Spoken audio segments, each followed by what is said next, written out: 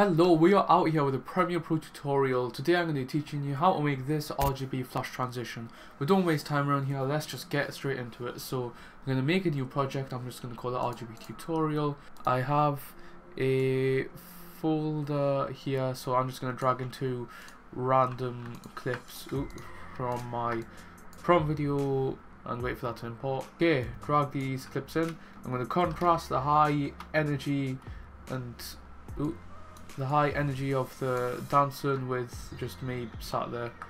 Right, so I've got, oh that's loud. First of all I'm going to turn it down by going right click, audio gain, minus, I don't know, 10. Alright, I'm probably going to get copyrighted for that, but who cares, I'm not monetized anyways. That should be enough for that. I'll just audio gain, backspace the gap to bring the other clip close, backspace, backspace, so now I have this where I can apply the transition. I'm going to show you a couple of ways. First way is, well, for all of them you need to drag and right click, new item, adjustment layer, so you can drag it on top of this like that, and then okay, so once you have your adjustment layer you're going to trim it down so you've got a bit of space on either side, and then you're going to go into effects, so I'll just do it from the start, video effects, immersive video, and you'll find VR digital glitch, or you can just type in VR digital, you know, yeah. And then drag it on to adjustment layer. As you can see, it's already looking like a very cool glitch effect. So what you're going to do here is keyframe the master amplitude right here. It's at 100. Go back a few frames, bring it down to 0. Go forward a few frames, bring it down to 0. And then you'll see, yeah, that's a very long transition. So I'll just shorten that with the keyframes here. That is looking pretty cool. I'll make it a bit shorter. So then if you look at the whole thing, yeah, that is #1 glitch transition. You can add in sound effects too. Maybe I have a sound effect. I'll have a look. Oh, I do have one. Top 10 glitch sound effect. Yeah, you can download your own if you want. Where are these? Yeah. That sounds like a good one. Just drag that along here to the cut that we have made, and yeah, that looks good. Take away 5 decibels maybe, see how that sounds. Ooh, a little bit of it. There we go. There is #1 glitch transition. On to the next one. You're gonna cut out a section of both of these layers, and you're gonna nest them by going to where's nest? There you go. Nest them, and then you're gonna take a note of where the split is.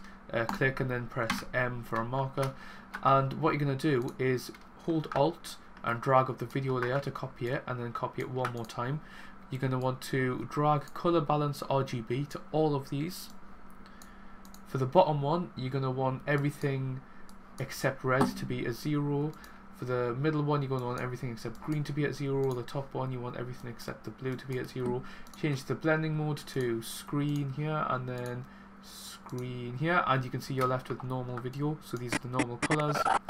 So then you are going to offset the position of these, so as you can see if I offset it, the colors separate out, so I can do this maybe, or I can maybe scale them up or down.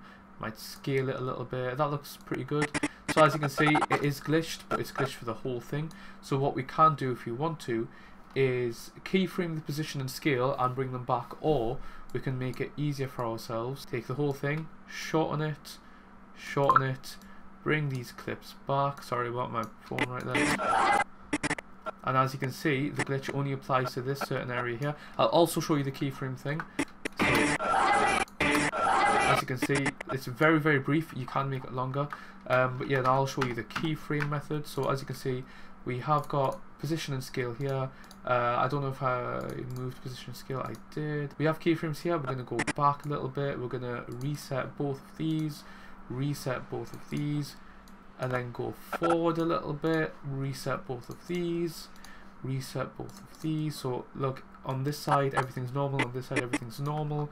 So then it glitches with keyframes out and then in. So if you want more of a animation sort of feel, not just a static, it's normal, glitch, normal, you can have a smooth transition. If you make it longer, you'll it'll be more clear to see, but yeah. So that is number 1, and then number 2. Oh, I might drag across that transition there. By the way, if you want to copy anything, hold Alt and drag it. So perfect, there we go. So there are 2 RGB split transitions, and the third one I'm going to do, I'll show you right now. So the third one is again in the immersive video. All these VR transitions are very, very good and very creative. For this one I'm going to use the chromatic aberrations. Again, we're going to drag in an adjustment layer. I'm going to cut the end of that. Adjustment layer, as you can see, chromatic aberrations gives you this very cool sort of outer glitch. You can change it up, you can make it, ooh, very trippy, you can change the green, you can, yeah, you can mess around with this, you can do all sorts. Maybe change the blue a bit. There we go. As you can see, that is a very cool looking, very creative transition. What you're going to do is key all of these, go back a little bit, set the aberrations to 0, so that it's normal right there, and then go forward a bit, and then set them again to 0. So then you've got normal video right here, and then you should see a nice RGB transition. Oh, that's a bit long. I always end up making the keyframes longer on this side than that side for some reason. And then again you have a nice RGB effect with a split. You've got chromatic colours looking very cool. Yeah, it'll be clearer on different contrasting videos, like if you have like a truly foresty sort of area and then a sandy beach, the transition is going to be a lot clearer because the party scene here has a lot of colours, flashing lights. You can't really say that, well, it was a bad choice of clips on my behalf. Yeah, here are 3 very cool transitions you can do very quickly, very easily, completely transform your video, you know. And yeah, first one, second one, and then third one. So yeah, hope you enjoyed the video. If you want any more effects or transitions or anything that you want us to show you, leave a comment, leave a like, anything, do all that cool stuff, and yeah, see you later.